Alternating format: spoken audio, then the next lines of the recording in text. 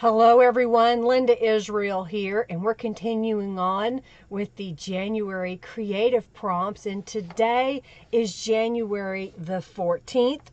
Today we are to choose an animal, create your journal page around that animal, then write about the animal you chose. So I've grabbed a few things from my stash, and let's see what we can do. So here's what I've got.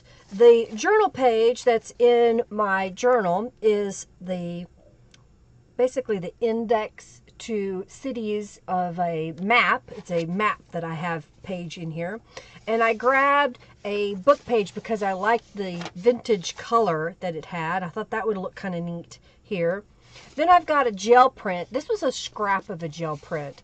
Think, leftover bits of paper that you may have. This was me trying to clean up my gel plate, and so I just got this long skinny piece that I thought would be perfect to line across the side of the page here. Then I found one of these tear-off little notepads, and it happens to have a little bird on there. So I thought that might look kind of cute there. I've got a couple of rubber stamps, and then I've got this digital image from Songbirds by Calico Collage.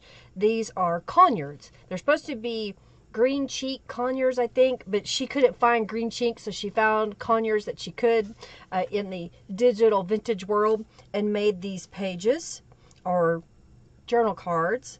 So that's going to go there, and that's going to be a tuck spot, and this is going to go behind it. So you're kind of seeing where I'm going here, I think. So I'm going to start by trimming off this piece. I'm going to apply some Distress ink to this page, and then we'll do some stamping. So right off the bat here, I want to take this piece, and I want to trim it to be the same height as my foundation page or journal page. So I'm just going to get in here with my scissors and trim this up. I'm going to apply some Distress inks to that edge, and then I'm going to apply Distress inks to these edges here.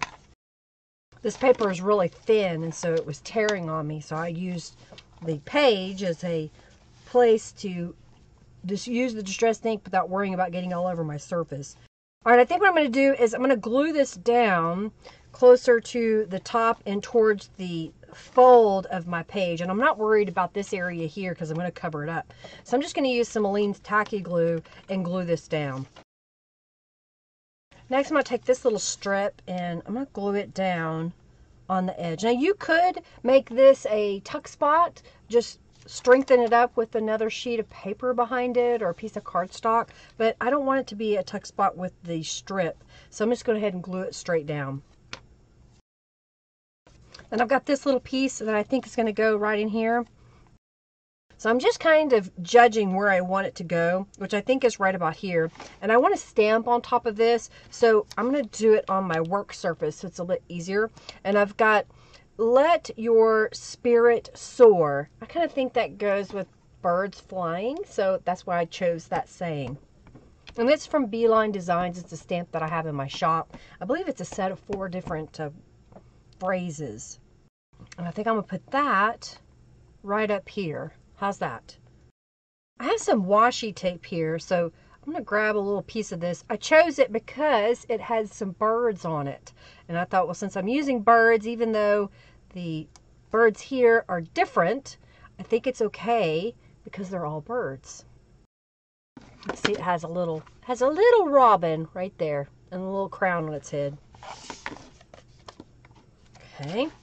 And then I've got this little stamp that says bird, so it's kind of a half circle, a little bit more than half of a circle there, with some branches, and there's a couple little birds. And I think that would look really neat down here in the corner. So I'm going to get the archival inkjet black again and stamp that down here. Yeah, okay, that's looking good. It's looking good. So now I'm going to glue this piece down here to be a tuck spot. So I'm just going to glue on 2 sides. So I just put glue on 2 sides to make that a tuck spot. I need a little bit more. It looks like I didn't get enough. There. And this is going to go behind there, which I think it'll look really good with all the layers that we have going on. Well, now I'm going to write on this card, birds. Why did I choose the birds? And then I'll be right back and tell you all about it. So I'm using the Sharpie No Bleed pen. I like this type of pen. It's a felt tip. It won't bleed through my papers. I've showed you on other pages. That's why I use it. It's a nice pen. They are kind of expensive, so I usually buy them in a multi-pack, and then I have plenty to go by. So today was choose an animal and use that as your foundation for your journal page and then write about that animal. And I chose birds. So if you've been following me any at all, you know that my mother loved birds. So I'll read to you what I wrote. My mother loved birds. She had many birds as pets throughout her life. She had parakeets, finches, cockatiels, chickens, turkey, geese, and then at the end of her life, she had a green cheek conure, which was a parrot. I think she liked how each bird was quirky, and I'll always remember her when I see birds. You know, I can remember us raising different birds throughout the years. She would have some that were pets in the house, some were pets outside. It just kind of depended upon the bird. So there's lots of interesting stories. My mother had a turkey that was in love with her and followed her everywhere she went. And one day she dropped something and the bird jumped on her back thinking it was time to mate her. We'll never forget that because we all saw it.